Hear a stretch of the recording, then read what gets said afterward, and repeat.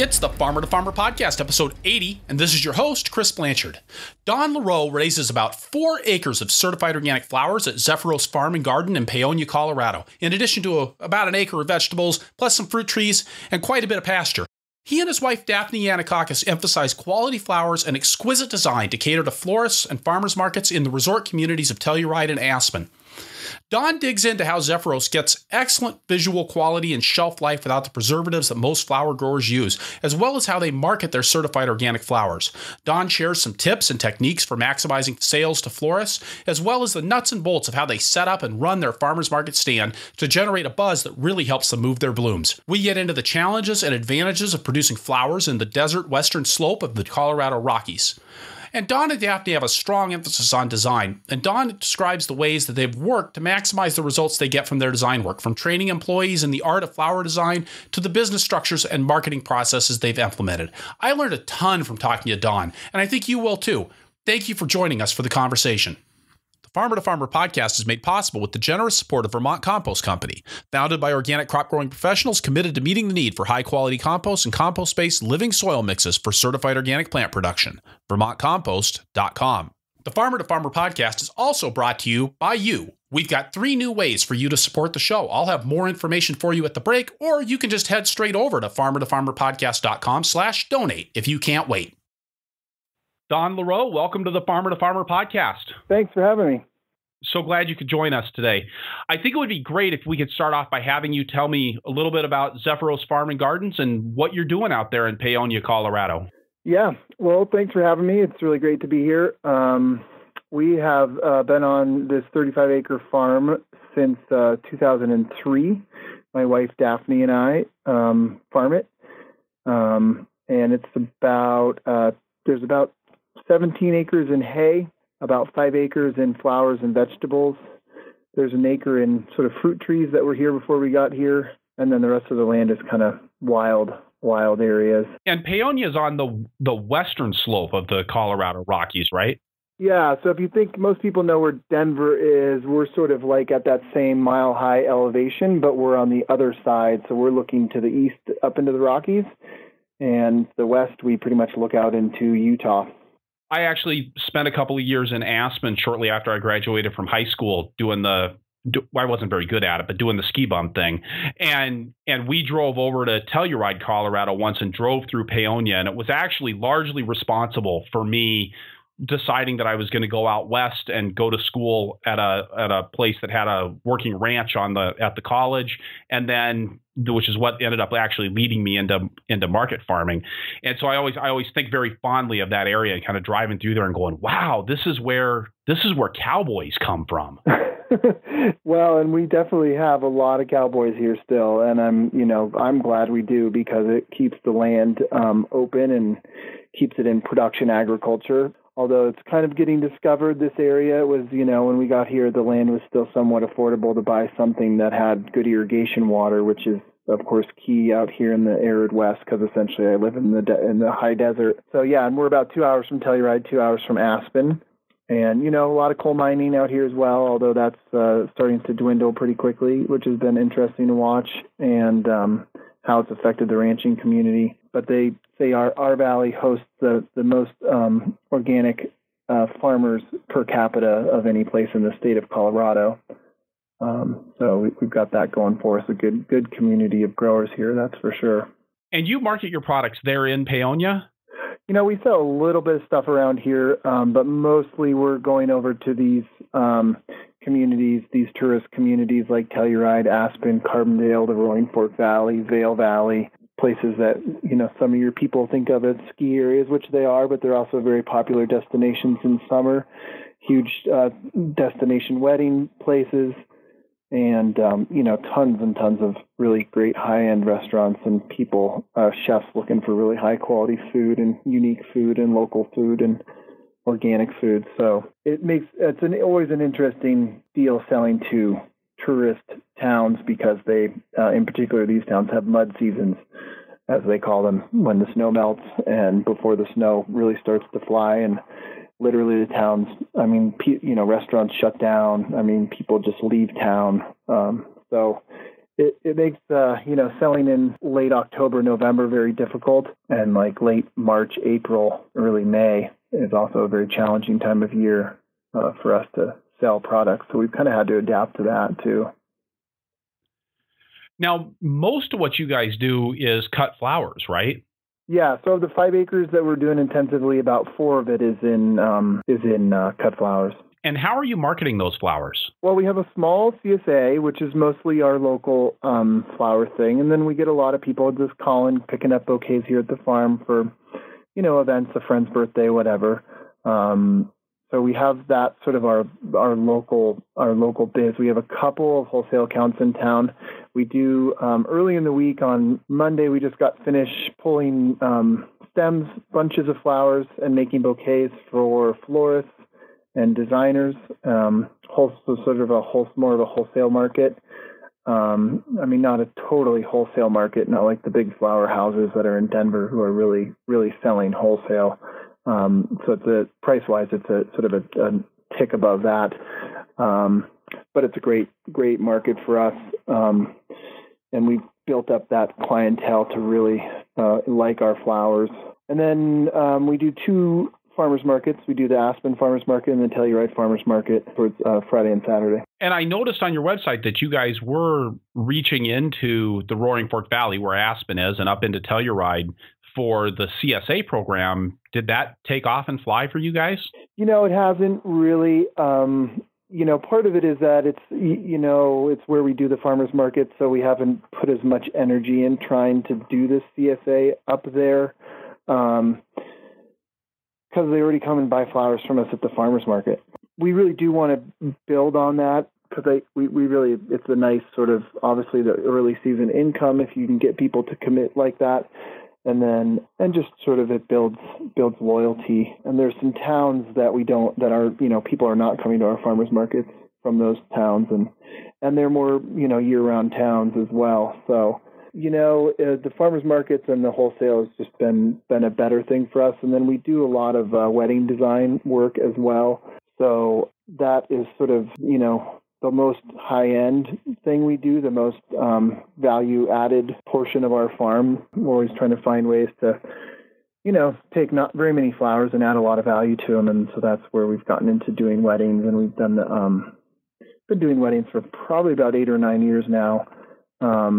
And a lot of them are, people just coming, wanting us to do a bridal bouquet and a boutonniere, and then they pick up bulk flowers to do for their tables. But over the years, we've been doing more and more, bigger full service weddings. And are those primarily happening there in Paonia, or are these things that you're taking into those higher end communities like Aspen and Telluride? Both, mostly up in the mountain communities, although we have done a bunch of weddings down here. It's certainly a great place to get married, and we do weddings on our farm as well. Something we don't do a lot of. It sort of takes a unique couple to want to bring all their friends and family onto a working farm and get married. We have some really beautiful spots for a ceremony and the rest of it, and Paonia's just far away. We're just far away from everything, we tell everybody it takes 4 hours to get here no matter where you're coming from. So that's right. So yeah, mostly it's up in those mountain towns have a tremendous amount of sort of destination wedding traffic. I'm curious how your business roughly divides out between the different ways of marketing the flowers and then also the vegetables. Well, so for the flowers, I would say that our farmers markets probably account for about 60% of our income. The weddings probably about 10%, and then 30% off of the wholesale accounts. Although we've been moving to where it's more wholesale each year and more weddings each year, and that's by design. We love the farmers markets, but it's a lot of work for the same amount of money, depending that we can get by doing a day's worth of deliveries up to the florists and designers. Because, we can, the nice thing about doing what we do is that, these people are used to getting a list from their wholesaler, and it's whatever you can put on a jet from Colombia or Ecuador or Mexico or Florida or California and ship in. And there's a lot of things that we can grow and cut them. We cut them this morning. They're in our cooler. They'll get loaded onto our truck tomorrow, and they'll be designing with them by tomorrow afternoon. And then there's a lot more available plants that you can grow for people, a lot more cut flowers that, that they just can't get from their wholesale market. So we can sort of charge whatever we want up to a certain extent for those types of flowers. Zinnias is a great example of something that doesn't last very long. And just the quality. I mean, it's not being shipped in. So it's that's sort of the part that we've been growing the most. And then we were also really putting a big push into growing our wedding business. For the flowers, for the vegetables, we are actually only selling them at the Telluride Farmers Market. And then we were working with a young couple here who just started a business called Farm Runners, and they are basically sort of a middleman business, which is really great and really has been needed in this community, because doing all that traveling, 2 to 3, 4 hours to the market is a burden. And then you're not on your farm, you're not farming. And so they stepped in and they are buying up products from, dozens of farms in the area and bringing it up there. And so it's great for us. They can deal with all the chefs. A lot of the chefs know us because we've been selling to them for years. And so they buy our product, but through these guys, and these guys get to, have a new business. And it seems like it's working out pretty well for them. And that way we can sort of stay more focused on the niche marketing of our flowers and let them just sort of come and pick up bigger quantities of produce from us and get that out the door that way. I'm kind of curious why you still do the vegetables. I mean, it seems like, on my farm, we did vegetables. We also did a huge business in fresh herbs. We also, for several years, did a substantial cut flower business. And I remember that they all had a different workflow to them. They were all very distinct enterprises, far more different than, say, growing carrots and green beans. Herbs was its thing, and then flowers was just another thing. And when you talk about like the flowers being such a big part of your business, why monkey around with the vegetables? Well, it's a great question. It's definitely a question we ask ourselves almost on a yearly basis when we go to decide what the heck we're going to plant next year. Even 3 or 4 years ago, we grew a whole lot more vegetables, and not necessarily acreage-wise, but diversity-wise. Although there was a point where we probably really were more, half and half acreage-wise in terms of vegetables and flowers. And then, even longer than that, when we first got going, we sort of grew cut flowers right away. But we were trying to grow every vegetable under the sun, and we definitely don't do that anymore. We're very focused in what we grow. We grow fava beans, we grow fennel, we grow tomatoes, eggplants, peppers, melons, watermelons, and that's pretty much it. It's not that we don't have green beans out there to feed our interns, but we put a little patch in and everybody gets to pick whatever they want to eat, same with peas. And, and sometimes we have a hard time. We supposedly only grow kale for ourselves, but, when we put in like 2 1/28 of kale, it winds up being more than what we're going to eat. So, it's hard to stop growing so many vegetables. And honestly, we really do love growing the vegetables, and we love growing the food and having the food. And particularly in our Telluride market, they're just dying. They're waiting for our tomatoes to show up, which they're just starting to trickle in, because we grow really unique varieties, and we really pick them just ripe, really, really ripe.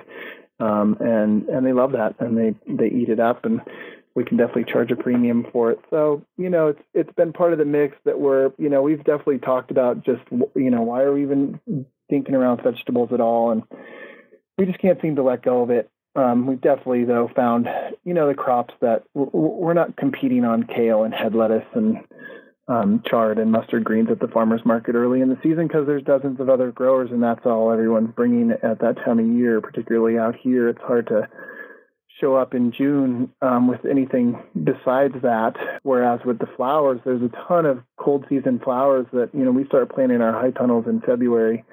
By the end of March, we have 4 30 by 100 high tunnels. They're all planted in flowers, except for a couple beds that we leave for tomatoes that happen in April.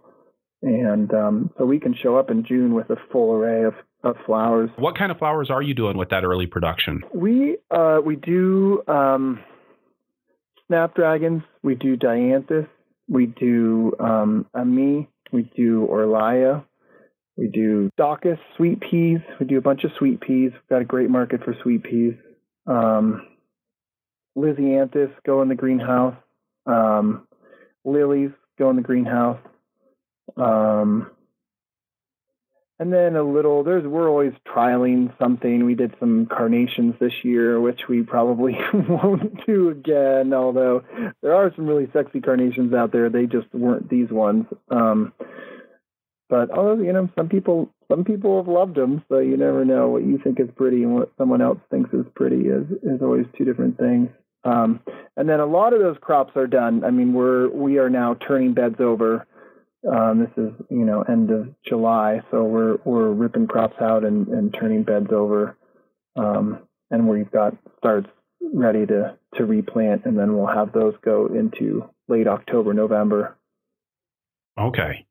And again, with the cooler weather crops, so that they're blooming on those shoulder seasons. Yep. Calendula is another one. Calendula, Godetia.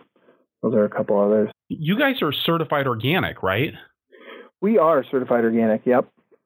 And our flowers are certified organic too. For years, we just sort of didn't certify them because it's frankly, it's a pain in the ass. In part because there is no organic flower market. And I don't necessarily mean, although it's also true of there's not like a florist who says, well, I only buy certified organic flowers, because they wouldn't buy any flowers if that were the case. But really it's also that the suppliers are not supplying certified organic seed or bulbs so there's a lot of issues to deal with. So we are a certified organic farm, although we have parts of our farm that are in parallel production and not certified. Dianthus is a really good example because it comes pelletized, and it's not like Johnny's catalog where I get to choose if it's organic pelletized, or not. It just comes the way it comes. And so I'm actually working, with my certifier and the seed company to figure out if it's, if those ingredients, they're not pelletizing it for, apparently with this one seed. Now there's other seeds, obviously, that they do pelletize for things like fungus and different diseases and stuff like that. But these guys are not, supposedly.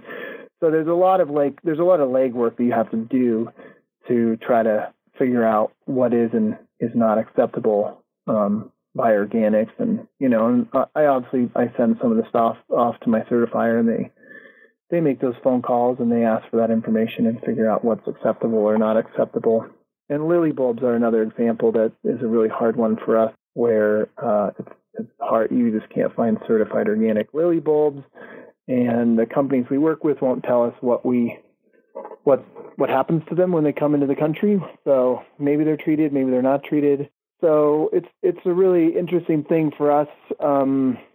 We really like to try to push that market. I really feel like florists are the ones who need to be clamoring for organic product, because they're the ones who are touching and cutting and smelling and dealing with this stuff. But flowers are an interesting thing. Food's kind of a no-brainer for organic because you eat it and it's healthier for you. That's a pretty easy argument to make. But flowers, it's sort of like, well, what do I really care? And for us, it's a really interesting way to engage in a discussion of, well, yeah, you smell a red rose and you give it to your girlfriend and she sniffs it up and, she's sucking all these pesticides up into her nose. That's not super loving. But at the same time, you are able to talk about the fact that really it's not necessarily about just the fact that you eat it. It's about how farming is being done around the world and who is out there in Ecuador or Colombia, spraying toxic chemicals so that you can have a fresh rose to give to your girlfriend. So it allows us to really have a different conversation about organics and why people should be supporting organic farming. And so even my inspector looked at me this time and said, you could just not certify your flowers and it would be a lot easier. I said, I know, that's how we did it for years, but I just don't feel like, you got to kind of push the system and And, these seed companies and the companies that supply all the products, the little packets of stuff that people put in their flower water and all the preservatives that go into that part of the industry. I mean, it's essentially these flowers are being embalmed, and it is exactly some of the same chemicals in that water that they use to embalm people, and they're not really nice chemicals. And you know what? We spend hundreds and hundreds of bouquets every week to market, and all our customers just can't believe how long they last, and we add nothing to the water. We are really immaculate about how we clean our buckets, and we are really strict about stage of harvest, and we really very, very rarely get complaints about flowers, not lasting long. In fact, it's a problem. They say, "Oh, my flowers are still good. I'll be back next week." Yeah. This is a good problem to have, though, right? Yeah. Oh, no, I'm not complaining about that for sure. Just to dig into that a little bit, you said you're really immaculate about bucket cleaning. So cleaning totes, cleaning buckets is one of those tasks that nobody really likes to do. And I feel like, my experience on my own farm and then watching what happens on other farms, it's really easy for people to do a half-assed job of cleaning buckets and totes. And this is a big issue in the food safety world, right? You want to be able to, you want to clean up the bacteria, clean up any potential contaminants. The same reasons that you would want to do that in the flower world, different implications. But how are you guys getting those buckets clean? And making sure that, and more importantly, I think making sure that the people that are doing the bucket cleaning are meeting your standards. Well, yeah, it is a good question, and it really is true. And there are definitely times where, the first part of the season we work with our interns and employees, and really work with them to show them how we want it to look, how we want it to be done, and to try to help them get their speed up. Because of course, when you're washing, hundreds of buckets a week, you can spend a long time doing it, but we don't have a long time to do it. So it's not only does it have to be done sort of in a very anal way, it's got to be done quickly. And then, then there'll be times where we go back and we look at buckets and we're like, oh, you got to wash them all again. Like this didn't happen correctly. But really it's just soap and water and elbow grease, and a lot of scrubbies. And we have a triple wash sink that we had originally gotten for, washing greens, and now it's really our bucket washing station. They make machines to do that kind of stuff, but that's a little pricey of a piece of equipment for us to get at our scale, at least at this point. But we've thought about it. But so you just got to sort of keep checking and double checking, and then I really think and making them understand too why is it so important that this bucket is clean, and once we really start to harvest, they really see how many times these buckets come back. And then the buckets, we're not trying to leave buckets sitting around for very long, so they're hopefully not growing too much nasty stuff. Of course, it happens with some things where things will sit around for a week or two, but ideally they're getting moved from the field into the coolers and out to market in a week, 10 days at the most. A couple things maybe a little bit longer than that, things that can actually hang out longer, so the buckets aren't getting that dirty also. So I think that's part of it. And are you washing those buckets then between every use? Oh yeah. Mm-hmm. Yeah, I mean, even if it just doesn't even matter if it's just the flower's been in it for even 20 minutes. I mean, it's hard to keep track of what's, if something got moved from one bucket to another bucket or consolidated, and then is that bucket clean or is that bucket dirty? It's always assumed to be dirty, and it makes it easier to clean the next time. And so it keeps the job happening more quickly, but that way we're also not ever getting buildup of stuff. And that way we don't have to use any of the preservative or the food or any of that stuff. So a lot of the flowers, you can really grow them organically very easily, and then people add all this stuff to the water, and now you've ruined any ability for it to be certified. So I'm sure our florists get our flowers and they plunk them into water that's got all sorts of stuff in it, and that's that's their deal, that's their business model, But that's where we're trying to present a different option and show people that it can be done differently, and that's part of why we really believe in having our flowers certified organic. And we do get calls, brides want certified organic flowers for their wedding cake, that sort of thing. We're a little further away from people sort of saying, "No, I want organic flowers," because that way I know, someone in Ecuador isn't spraying nasty stuff on the planet. And then you said the other key for you with base life is cutting the flowers at the proper stage. Yeah, to me, it's almost that stage of harvest is more important. All the people at the farmers market are like, "Oh, did you cut all this morning, or did you cut all?" And we have 80 buckets of flowers at the farmers market. We're like, "No, that didn't happen this morning," but it happens every day. Someone is cutting flowers every day. Some days a lot more. The days before we're going to make a bunch of bouquets or fill orders. We're cutting things, there's a lot of things that really do want to get cut basically the same day or, the day before they're going to get sold. And they can hang out. It just depends. Some flowers, you really got to get them right when they open at the right time. And if you do, then they'll last a week or two, no problem. And if you don't, then you miss them. And then they're, you just miss the stem that you're not going to be able to sell or use in a bouquet. So, it's from a marketing standpoint, in terms of being able to make sales. And then it's also, it's like a melon. You don't want to pick it when it's past its prime, and you don't want to pick it, when it still has no flavor. The same thing holds true with flowers. And we grow a lot. We grow 1,000 different over 1,000 different varieties of flowers on this farm. Now, it's easy to do when you grow 100 different dahlias, or 3 calendulas, and 6 different ornamental peppers, and it doesn't take long to get up to 1,000. But they all have their own stage of harvest.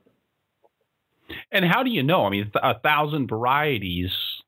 40 different kinds of vegetables I can handle. I'm trying to think about 1,000 varieties, and I'm getting the heebie-jeebies with knowing.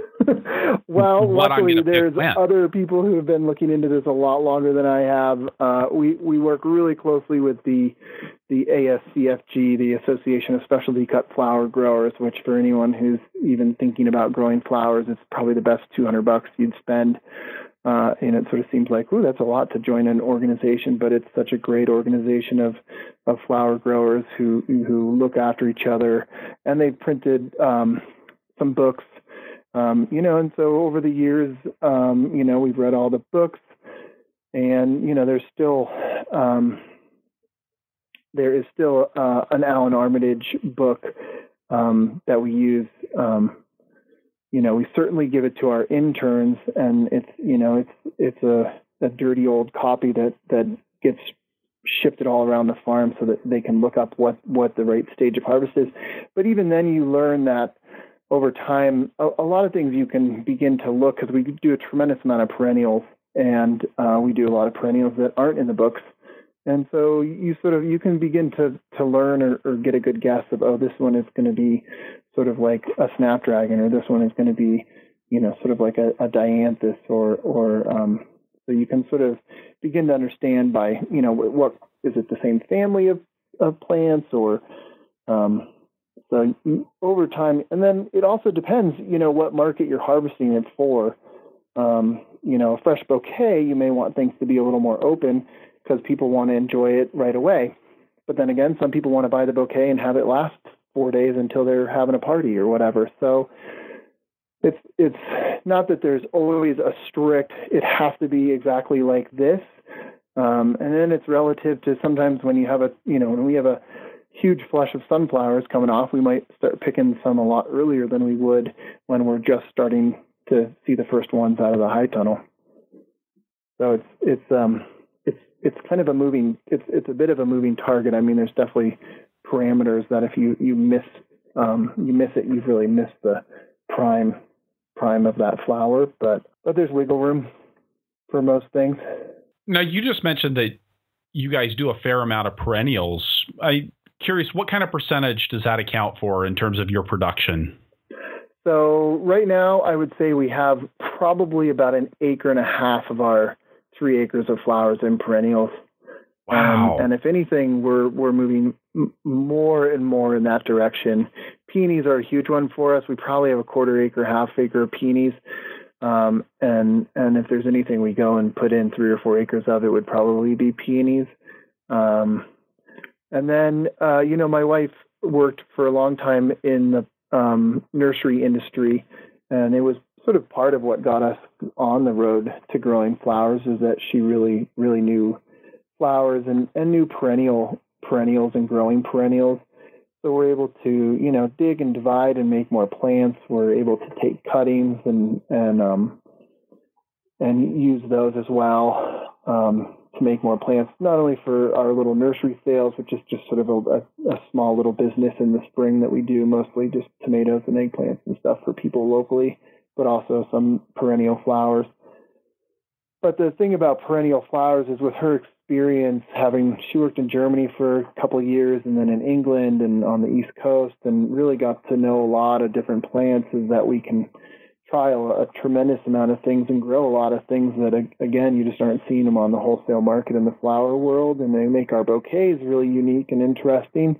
And then we become, an interesting person to work with from the florist standpoint, because we show up with really unique and interesting material all the time. The bummer with perennials is they kind of have a quick season, and it's like, they each have their season, and it usually happens like right now we're harvesting echinops, and we have like 8 buckets of echinops, and they're all, and we probably have 3 or 4 more buckets to harvest, and then we're done, and that's all. Maybe we'll get another flush of them in the fall a little bit, but so they, from that standpoint, it's you can't do them succession like you can, say, a sunflower.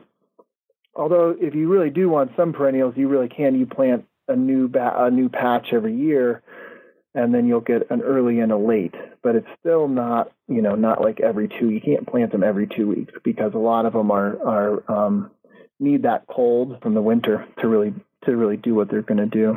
How do you manage the weed control in those perennial patches?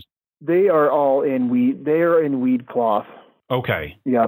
We wouldn't basically be able to do that without weed cloth. And you're using like a woven weed barrier fabric for that. You're not using just standard stretchy black plastic. Nope. Yeah, we use the woven stuff, and we have a bunch of cardboard, pieces of cardboard with holes spaced at different sizes, and then we just use a little plumber's torch, and we'll, if we're putting in a new bed, we'll just go roll it out and burn little holes on usually for most of our perennials, it's a 3 rows at 12 inches in about a 40-inch bed, and then we'll burn those holes, and then we'll either dig it in or use rocks and stakes. But we can get up to 80 plus mile an hour winds here, so mostly it's getting dug in, and then we're using hay in the pathways. But some places in the farm, we can sort of just lay it out flat and use a bunch of rocks and sort of dig in the ends if it's in a little more protected area. With the perennial flowers, how long, when you plant a patch of perennials, how long do those stay in place? Usually, for the majority of stuff, I would say we usually are leaving stuff in for 3 or 4 years. And we're really trying to get, that's a system that we're really trying to work on. And we're also, previously we had planted things and we would put in, 10, 20 row feet. And now we really know, and with the sort of evolving into the wholesale market, we know how much of what we can sell. So we can begin to say, oh no, we really want 100 row feet of this perennial flower. We want, 200 row feet of this perennial flower. Now, some things like Baptisia and peonies and, some things they are where we put them for, decades. But most of the stuff becomes not productive after about 3 or 4 years, and you really need to kind of dig it up and divide it. And that's where we're really trying to figure out, like, how much is digging and dividing worth the time versus just getting some new plugs in and starting over that way, or doing a lot of it we can do by seed as well. But some of the cultivars, you got to get as plugs because they're patented. Right, and they don't breed true to type. A lot of the perennials. Exactly. So we don't have a ton of those around, but we definitely do have them around. A lot of stuff we like to do from seed, and a lot of it right now, people are really into the wildflower look. If you look at Martha Stewart and all these sorts of sources, and that's a lot of the stuff that's very easy to do from seed.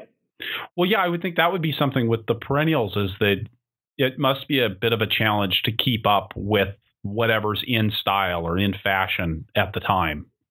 Well, yeah, and it is absolutely, and it is with flowers in general. I mean, we're really paying attention to what the Pantone color is of the year. We're really, we've learned through other growers and designers to really be looking at, buy a Vogue and buy a Martha Stewart and get some of these magazines and really see what's popular and really, looking at the world of fashion, because fashion kind of drives all of the colors and all of the style and all of that sort of stuff. And so to really have a sense of which direction things are going.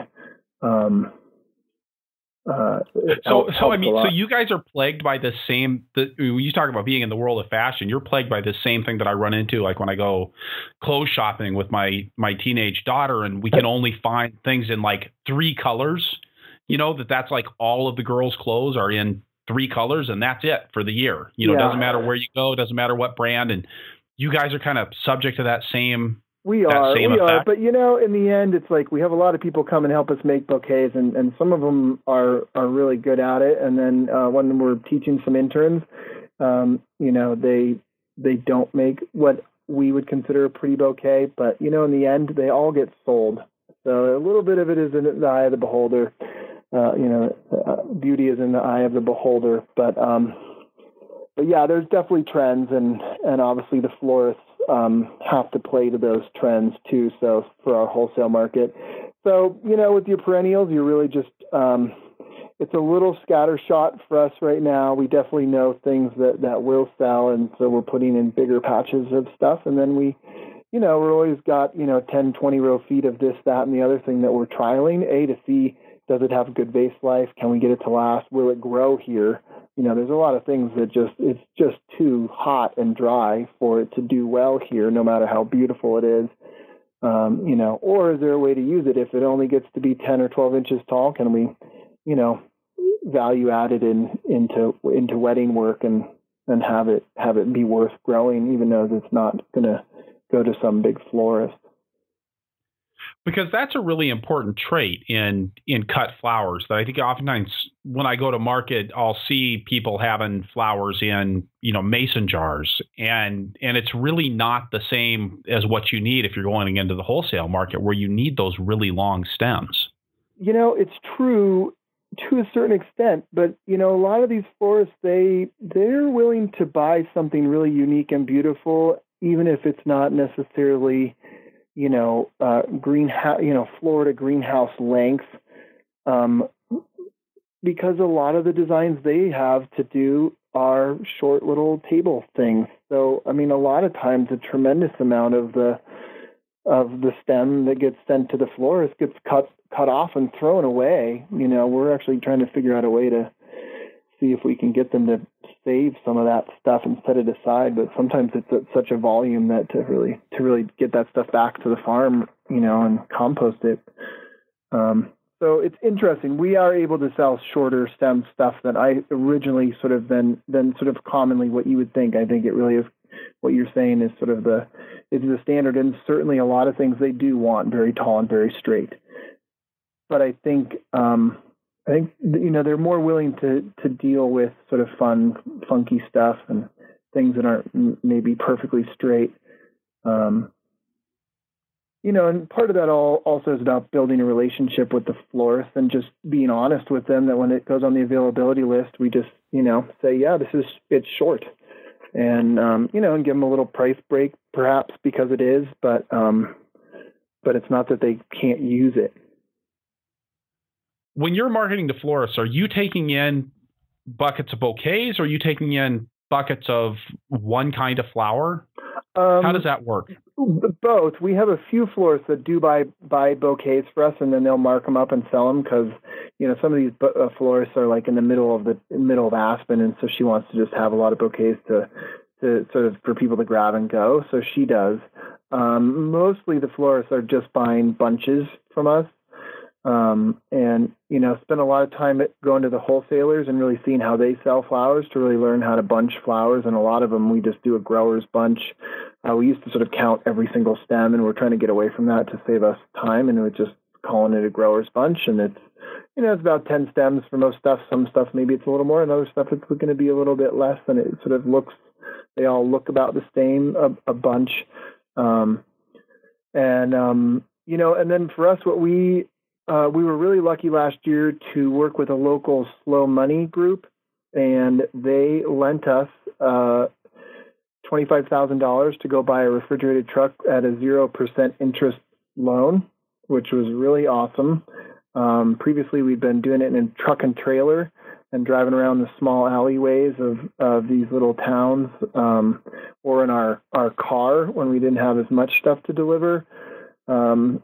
It wasn't working, and now with the advent of the refrigerated truck, we're able to not only throw on what they ordered and have that set aside, but then the other stuff that, either came out of the field today and we really have a lot of that. We throw a couple extra buckets on, and stuff that maybe they didn't order, but a lot of times they're getting last minute orders.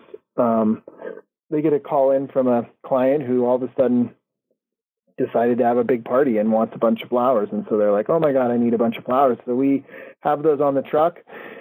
We invite them onto the truck. And then a lot of times the little odds and ends that we have, they're really excited to see them and try them out and have something different to design with that will help set them apart as well. And we can sell a lot. Anything we don't sell comes back. It's still nice and cold on the truck, and we can stick it back in our coolers for the next market.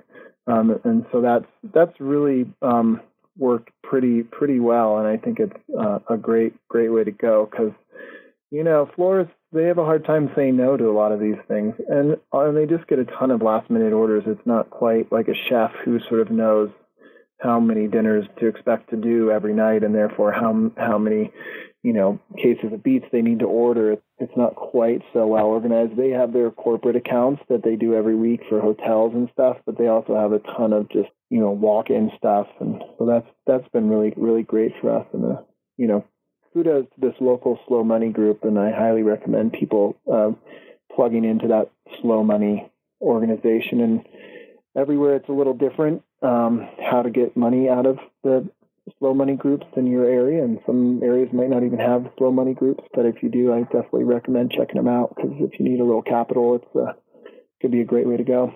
So tell me a little bit about the refrigerated truck. Have you had to modify the box at all to work with the flowers? Do you have shelving in there? Yeah, or is so we put a bunch of shelving in, to hold boxes of vegetables as well, but it was definitely sized a little bit more for, with the thought of, okay, what is a bucket of sunflowers and how tall is that? And so it's a little bit more set up for the flowers. And now we're using it also as our farmer's market vehicle. So it's got, a space for tables and easy ups and cans, lots of different cans, because we take everything. We put on a show at the farmer's market, because we charge a premium. Anyone who's been to the Pike Place Market in Seattle would be horrified to find out what we're charging for, a bunch of flowers that for there you can get, really cheap. But, we, did a couple things. First of all, we looked at the market, like a market like Aspen and Telluride, and we said, well, where are these people coming from? And the reality is they're coming from Miami and LA and Manhattan and Houston and a lot of second homeowners. And so we called florists in those cities, and we found out what they were charging, and that's what we charge. And no one blinks at us. I had a grower from California come out and say, "Oh my God, your bouquet! It's we were selling a large bouquet for $40." I said, "Oh, that's just ridiculous. You can't charge that." I said, "Well, but if I sell them all, then I can." And that's really the key. I'm like, I get it that, in Davis, you maybe can't, you can, but what you can grow, flowers for in Govinda or in, the Skagit Valley, it's a whole different thing in the, 5,800 feet in the high desert. On that subject, I mean, you've mentioned several growing challenges that you guys have there in the high desert in western Colorado. You said 80-mile-an-hour winds. Of course, desert, you've got extremely hot summers and you've got dry summers as well. I'd like to just walk through each of those. How are you guys dealing with those 80-mile-an-hour winds? Because you can't have a bunch of bent over flowers. Well, so, mostly we're pretty lucky. Our winds tend to come earlier in the spring or late spring. Usually by, early June, most of them are done. So by that point, things aren't super tall anyway.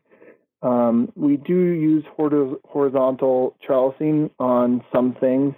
And, really we would probably use it on most things if we really could have the time to put it on most of our beds. It doesn't tend to happen. So we do sort of crucial crops and then, try to do as much as we can.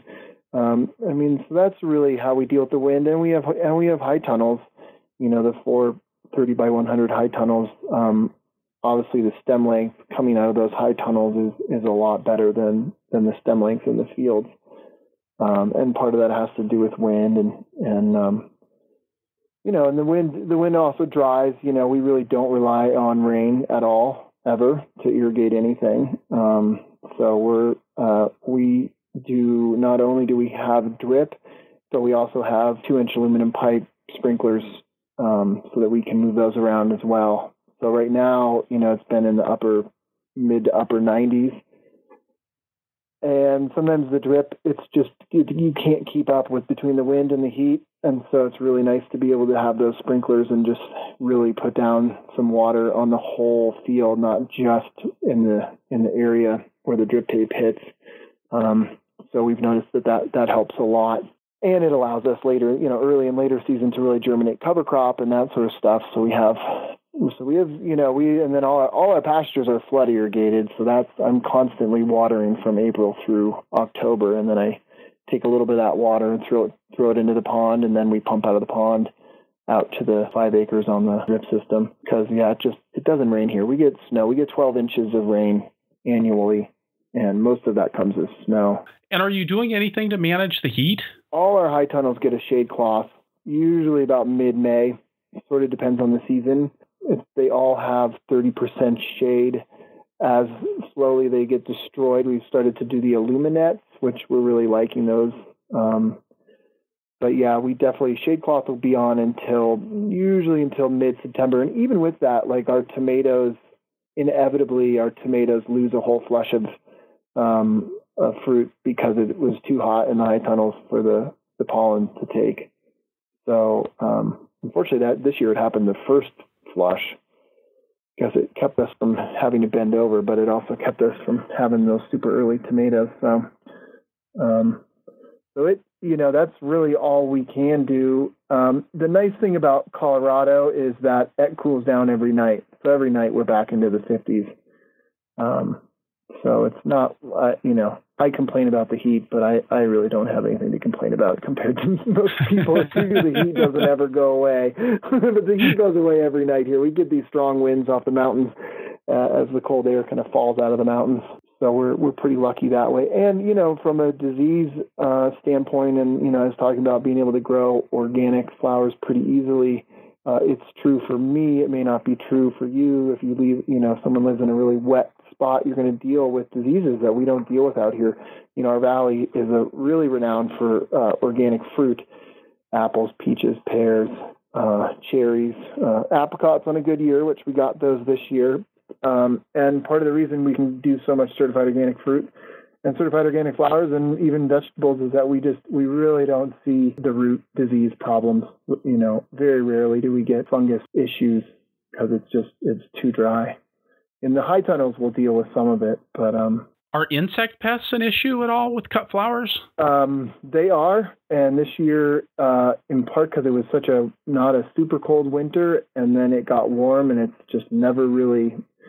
We didn't get any late season frost, which is great for apricots, but not so great for the insects. So this year we have a lot of grasshopper pressure. Thrips are a particularly hard one. For us, and that again, the overhead watering really helps with a couple of these. Earwigs can be pretty bad on dahlias, and we almost 3,000 dahlias, a little over a half acre of dahlias. So that's a big one. And thrips tend to be the bad one on those and grasshoppers. we're trying to plant more beneficial insect attracting plants around our fields to sort of help with some of those issues. And then really the overhead watering, and in the greenhouses we'll buy in beneficial insects. So we do mostly lacewings, and we're trying a couple new things for the thrips as well.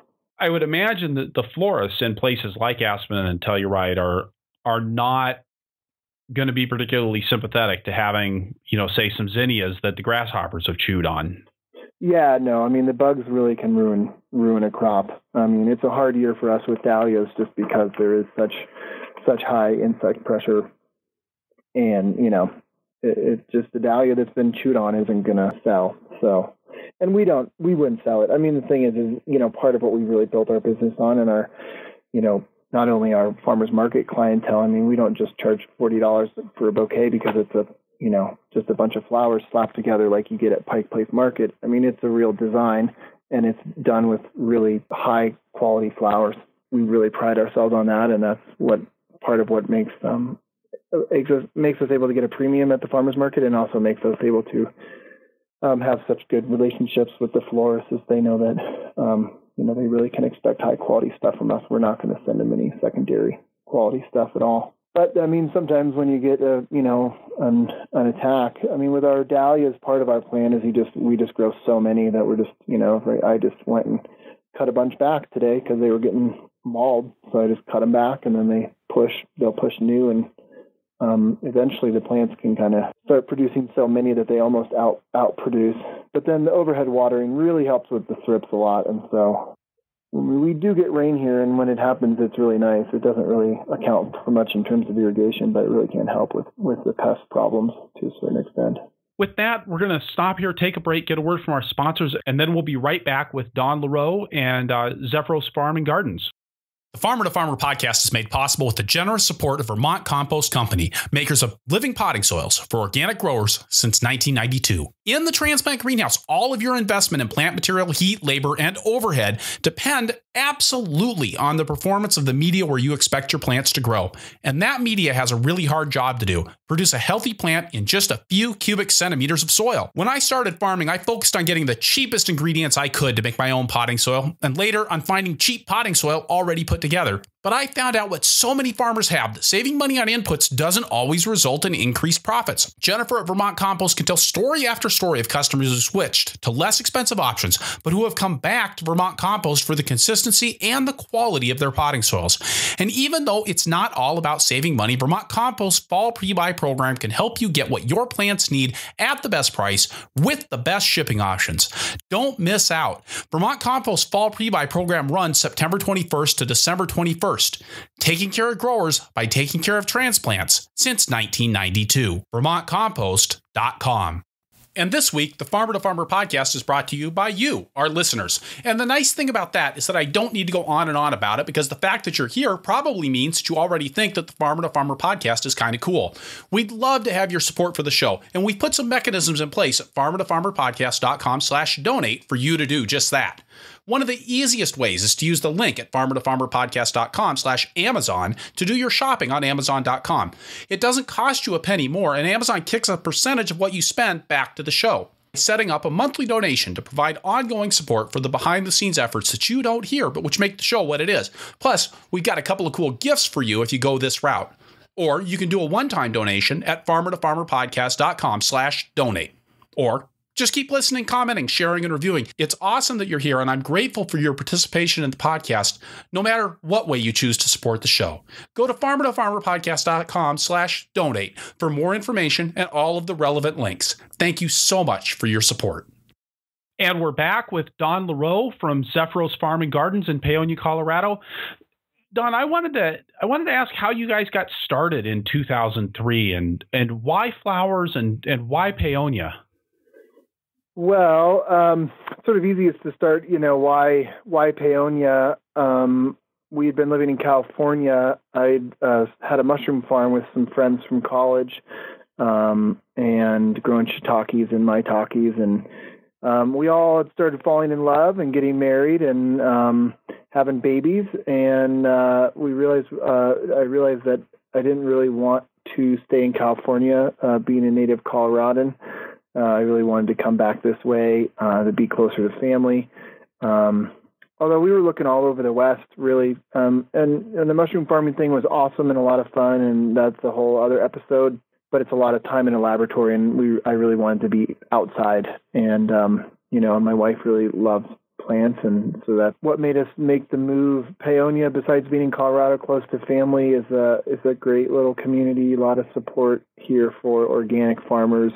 So we knew that there'd be sort of a good community of growers here, and we were really right. And then, there's water. So we were able to find a piece of property that had pretty good water rights.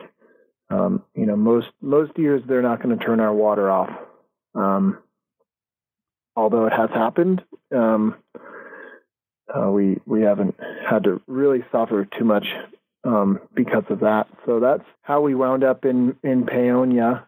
And, in terms of the flowers, it kind of happened organically in the sense that we were trying, when we first moved here, we were growing eggs for, we had 100 laying hens, and we were trying to raise turkeys, and we had dairy sheep, and we had goats, and we had the hay fields, and we had the vegetables, and of course we were trying to grow every single vegetable and try every groovy variety of every green and tomato and pepper and flowers as well. We were trying to grow lots and lots of different kinds of flowers, putting in perennials, but also doing a lot of annuals. It really was the niche that in part the flowers spoke to us. We really loved that time. We loved that design work, being able to work with the flowers and put them together and play with color and texture and style. And it was a niche that, really there was plenty of other people growing, lots of different stuff. Although honestly at that time, and part of the reason we still grow tomatoes is that, we'd come from California where heirloom tomatoes, had been going for years. And so we really knew what they were. And in Colorado, it was happening, but certainly not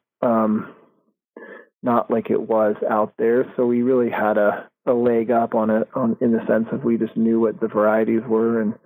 And so we still to this day, we mostly grow dark tomatoes, green tomatoes, funky tomatoes, trays of cherry tomatoes, with lots of different shapes and sizes and colors. And that's what people love about what we do. But the flowers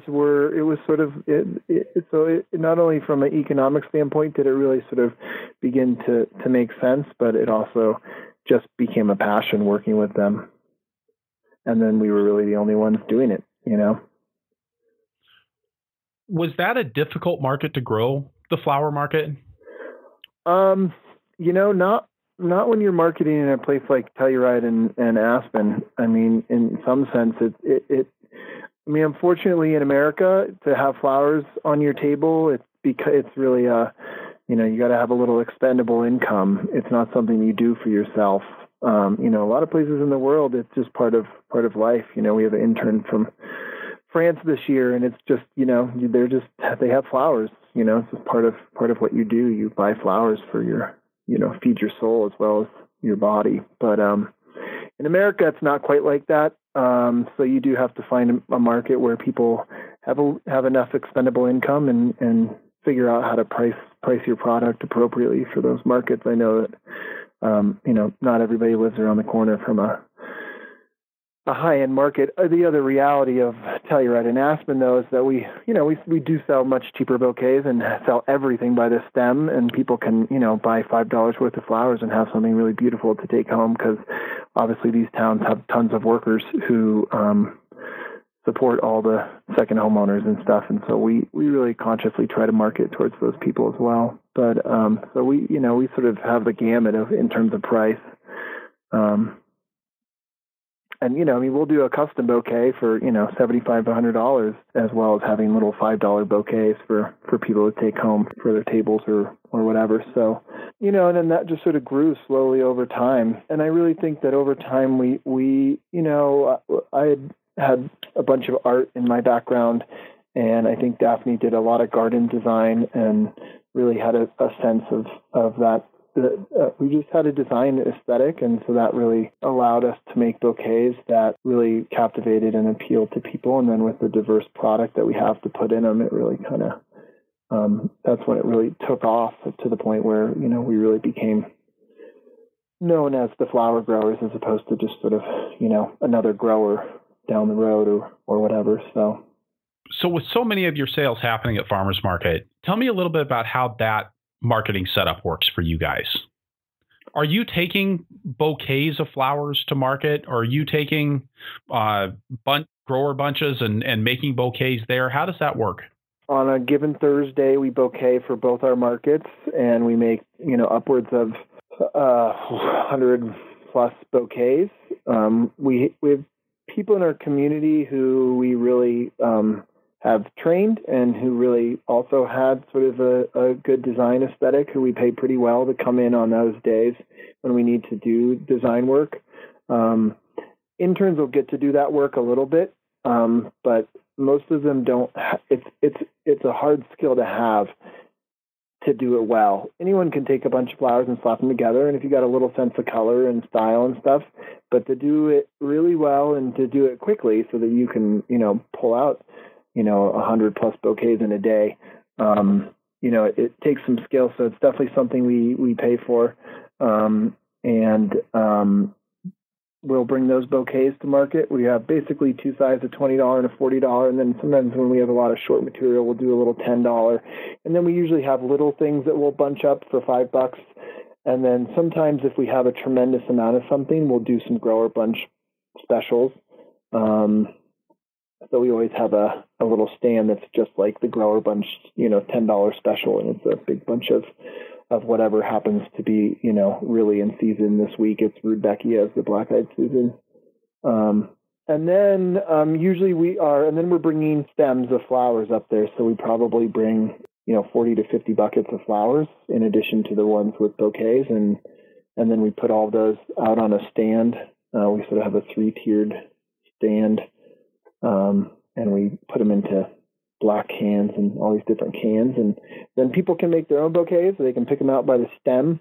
It's really actually a better deal to buy a pre-made bouquet, but a lot of people have fun just picking a few of these and a few of those and putting them together themselves. And then we're making bouquets. So we do custom bouquets at the farmer's market. That starts at $45. Unless we're really out of bouquets, which happens, towards the end of the day, we can run out, and we have a lot of stuff, a lot of stems, and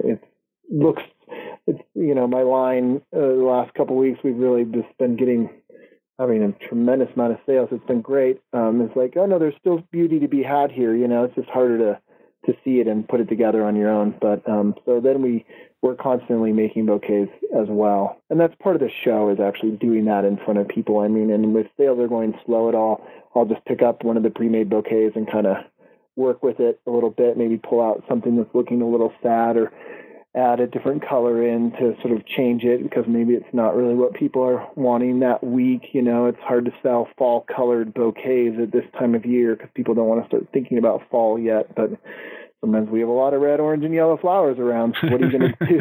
Stick some blue in there or whatever. And that show really brings them in as well. And 9 times out of 10, they would prefer to buy the one out of your hand than one in the stand, even if it was just in the stand 2 seconds ago. They want to, and a lot of times you'll make one for somebody and then somebody else wants that exact same thing. People are funny. Are you and Daphne working every farmer's market? No, right now, honestly, we quit the Aspen Farmers Market for a few years because it's a hard one. It's a really hard one. It's really long. It's from 8 to 3. It's not a farmer's market. It's an artisan market. And it just gets hot, and it's a challenge. The people, there's a little bit of, self-righteousness about, sort of, that high-end society. They really are the billionaires. the woman who runs the market sends an email and tells us that, hey, there's a lot of jets in town. Should be a good market. Right. Like it's not like your typical farmer's market. So it's a challenge dealing with those people. So we started to do it again this year. We got them to allow us to only do the basically late June through Labor Day, not the whole market, which is a bunch of weeks. So I moved into October and all of June, where it's really very slow there, but it's also our busy wedding season. And we have a friend who we're training to do that market. So ideally that Daphne and I don't have to do that market. And right now we're sort of switching one. I'll do Telluride, and then the next weekend, she'll do Telluride. But it's, the challenge of having set an expectation of a certain level of design in our product is that it's not like you can't just hire someone like you can with vegetables, because they can, put a tomato on a scale or count up how many bunches of beets you bought and add it up and tell you what it costs. You really have to be able to have to work with the flowers and even just know what all the flowers are, and that's a challenge. We're constantly testing our interns about what their names are, and it's like the seed catalog has one name, and the florist has a different name, and the common name in the nursery is a different name, and and then someone from Texas calls it something else, But so you gotta have all of that. So it is tricky because Daphne and I do wind up doing it, or we really have to have someone there who can really, when asked to put together a $75 arrangement, can do it and not blink. And also a lot of our flowers, we say, these flowers are anywhere from $2 to $4 a stem, and it's a pretty arbitrary thing. What is a $2 stem? What is a $4 stem? And so you really, it's about quality, it's about length, it's about size, it's about all these different things, and every different flower has a different set of, criteria that allow us to say, okay, this is a $4 stem, this is a $2 stem. So you just have to be confident when you say, this is $25 worth of sunflowers, and know that, you charged them $5 for this one and $3 for that one. So I think this design aspect and training people about how to do the design and how to value a bouquet, those feel like variations on what a lot of vegetable farmers are really struggling with. There's always so many variables in what you're dealing with, and trying to boil things down to how do you actually communicate that to somebody in a meaningful way so that you don't have to make every single bouquet on your farm. Have you found some ways of talking about design that have worked for you guys? Yeah, it is certainly a challenge. To train people well, they really have to understand the role of the flower in the arrangement. So, we have what we call our money flowers, which tend to be lilies and sunflowers and dahlias. And those are things that we tend to sell by the stem to the wholesaler, to our florists. And then you have your sort of secondary flowers, your calendula, your snapdragon, your celosia. And then you have the filler flowers, your feverfew, your status, a bunch of different flowers. And so to really understand the role of those flowers, and it's hard. It takes a long time to figure out how to work. Some filler, if you don't start with it right away, you can't just stick it into the bouquet because it's so big and sprawling. And other filler, you just kind of want to sprinkle it around the edge of the arrangement. And so, they got to work with us quite a lot in what we call our flower den, which is our little shed with our walk-in coolers, and actually really, really nice. We've got to finally poured a concrete floor in there and put a little roof and painted it white, so it's not quite so much like an ugly den. It's actually a really nice place to work now, so they have to spend quite a bit of time with us in the flower den, and really. A lot of these people do live in the community, and a lot of them are really good friends of ours, and we just have to be really critical and be like, wow, that's ugly, or you really can't put that there, or look at the quality of flower you used, and this is a big bouquet, you just can't do that, and you just have to be very forward about all that sort of stuff. So that, and then they learn. And then going to the farmer's market, you really learn speed. So we eventually we try to crack the whip a little bit here and be like, okay, that was great. It's really beautiful. But now that took you 5 minutes. You can't take 5 minutes to make a $20 bouquet. You got to be able to do that a little bit faster, And then the other thing is when they start doing it, if they did a really nice one, we say, okay, make that again. And then we send one to one market and one to the other market. And then we also, like when we're teaching our interns, who we don't tend to keep around for more than a season, I'll just give them colors. I'll be like, okay, you're going to make a white and yellow bouquet with a hint of salmon or whatever. And then they'll make that bouquet, and I'll even tell them sort of what flowers. So they sort of get the sense of which ones to go for. And then, the work area that we've set up with this new concrete floor and much lighter area, and the way we set up our tables is a whole lot better. So before the workflow is really it was really bad.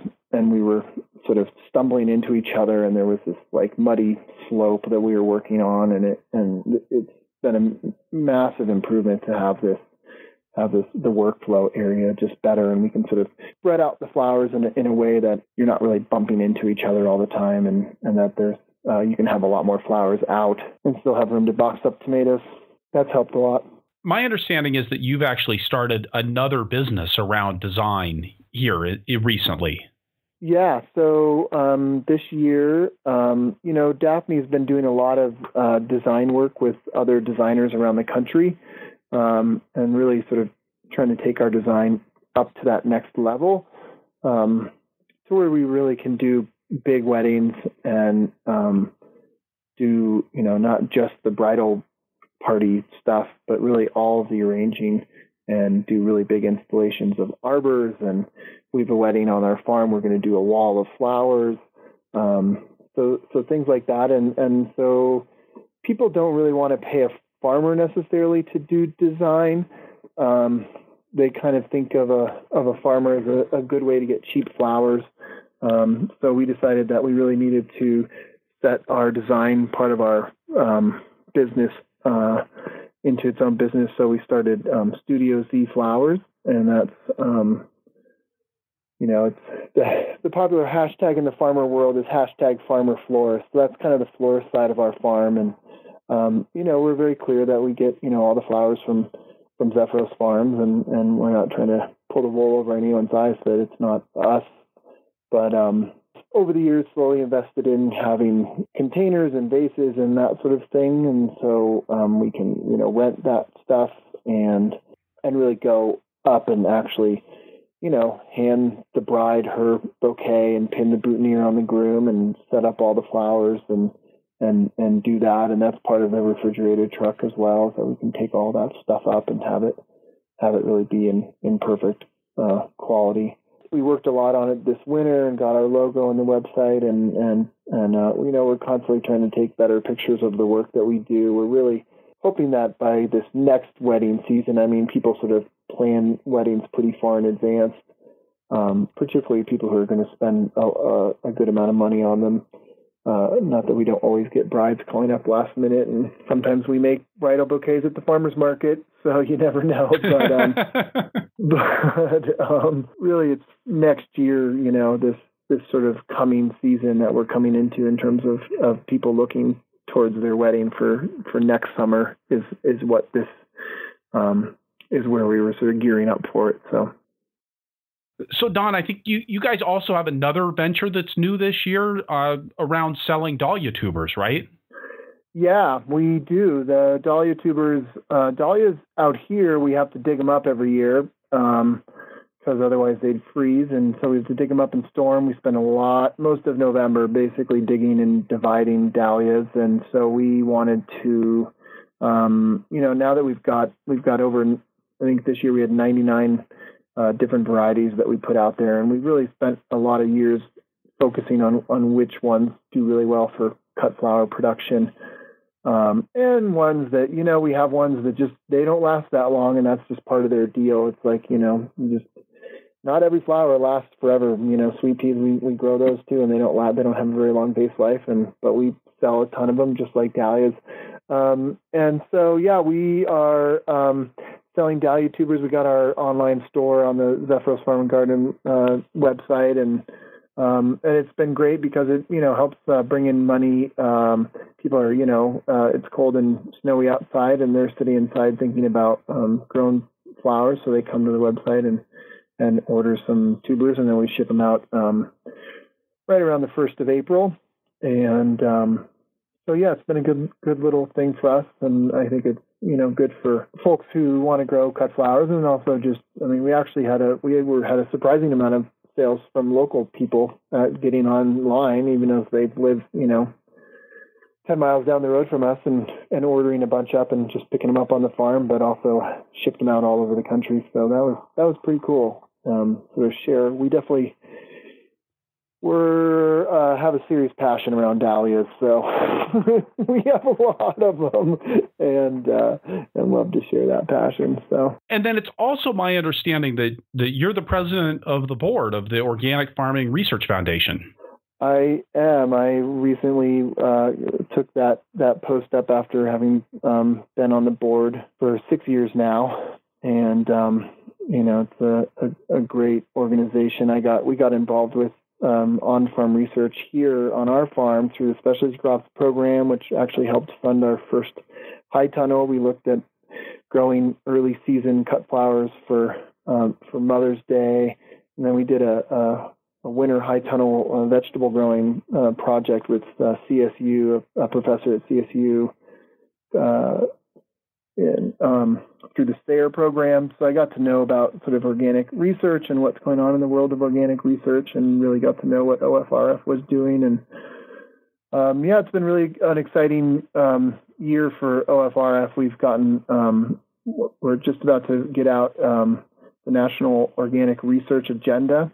So we look at sort of, sent out a survey to all organic farmers and really try to figure out what are the research needs. And we do a bunch of research symposiums. And then obviously we also give grants out. So if people are looking for, they got an idea for a project, they're not huge grants, they're around $15,000 to $20,000 depending on the project. And, but we've had those small grants get leveraged into really big grants from the government and from other sources. So it's been a really great group to be involved with. So if your listeners don't know about OFRF, check them out because they got a lot of great resources. The other thing I love we do every so many years is review all the universities and rate them based on how they're doing with organic agriculture.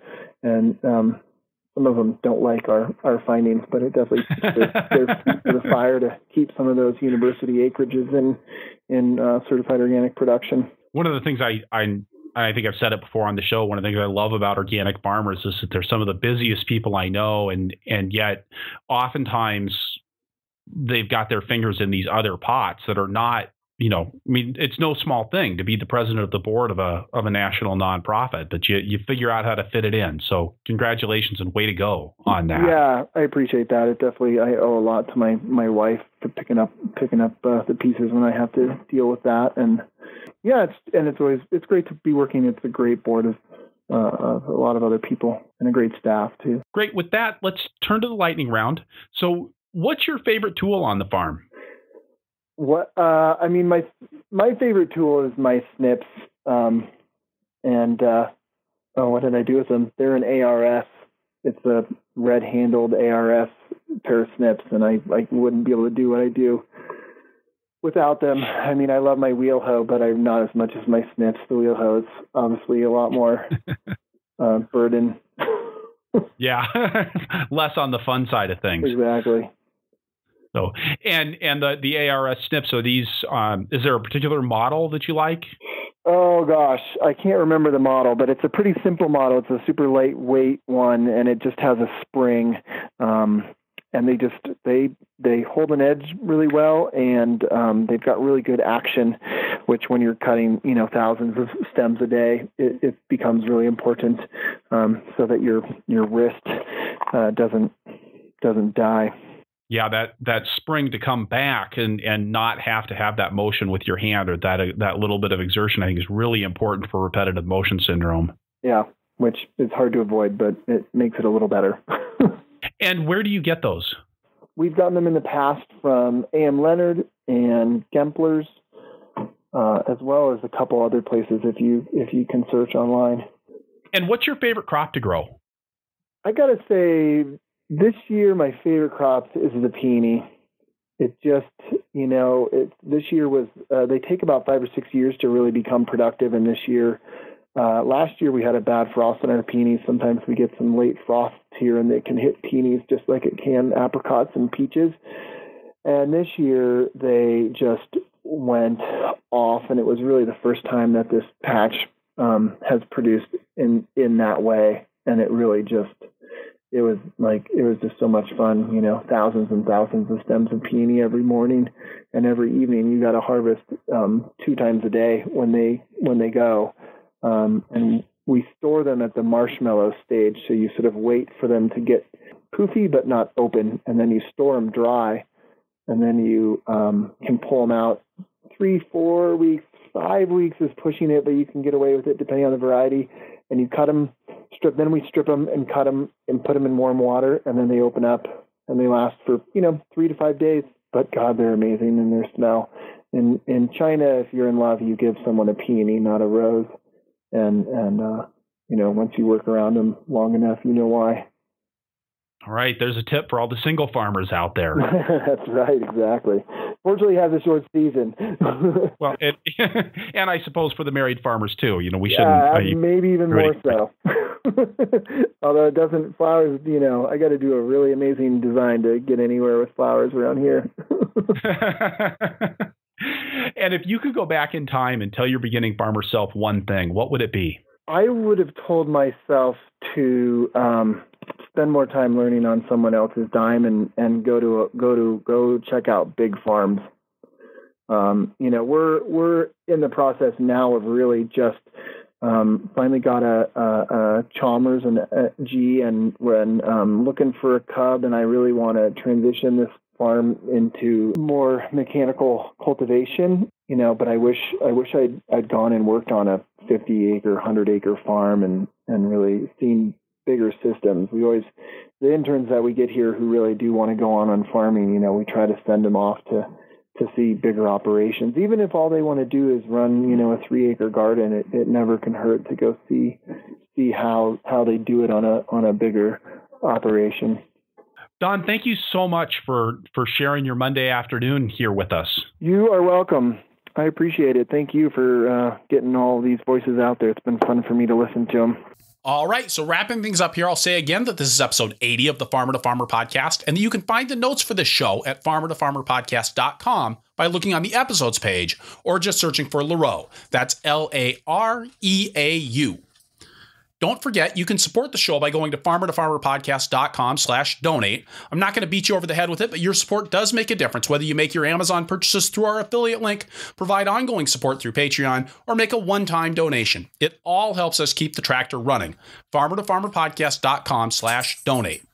If you enjoy the podcast, I'll bet you'd like being on the email list, the Flying Rutabaga. You can check that out at farmertofarmerpodcast.com or purplepitchfork.com. Also, please do head on over to iTunes, leave us a review if you enjoy the show, or talk to us in the show notes, or tell your friends on Facebook. We're at Purple Pitchfork on Facebook. Your reviews and referrals make a huge difference in our ability to reach out to an ever-growing circle of listeners.